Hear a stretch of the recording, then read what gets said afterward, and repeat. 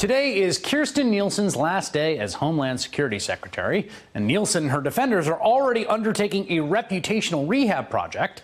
As Politico puts it, one that casts her not as an enabler of the president's most controversial immigration policies, but as a guardrail against even more extreme action. Ah, yes. But for me, things would have gotten really bad. Good thing I was there on the inside to restrain the president's worst impulses. It's a risible as it is pathetic. Nielsen was the one who not only signed off on child separation, but signed off on it knowing what it would do because she herself had reservations about it if the reporting is to be believed.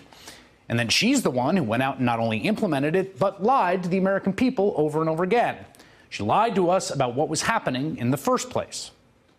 The children are not being used as a pawn. We are trying to protect the children, which is why I'm asking Congress to act.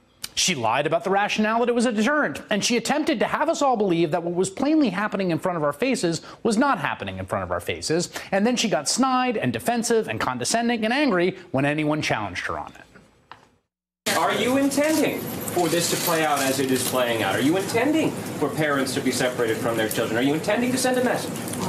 I find that offensive. No, because why would I ever create a policy that purposely does that? Perhaps it's a deterrent. No, it's says it was a deterrent. The way that it works. Said it was a deterrent. That's not the question that you asked me.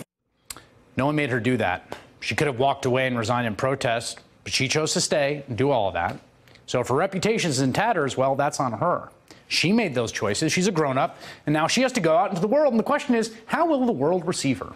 That's really an open question, because we've lived through a George W. Bush administration in which someone like John Yoo wrote a legal memo that facilitated the U.S. implementing torture, which is a war crime. John Yoo wrote a memo saying that certain kinds of torture didn't actually legally count as torture, and he gave it to Jay Bybee, who signed off on it, and then our country tortured people.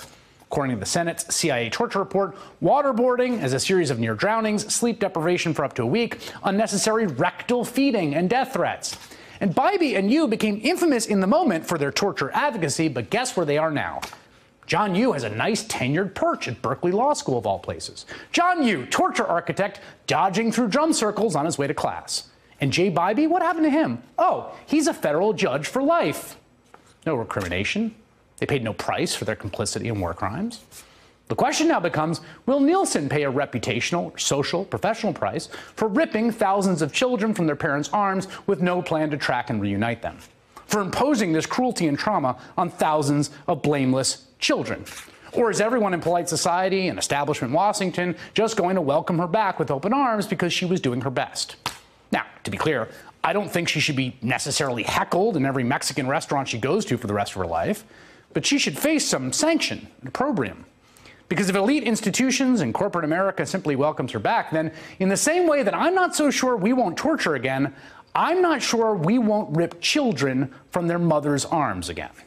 Hey there, I'm Chris Hayes from MSNBC. Thanks for watching MSNBC on YouTube. If you want to keep up to date with the videos we're putting out, you can click subscribe just below me, or click over on this list to see lots of other great videos.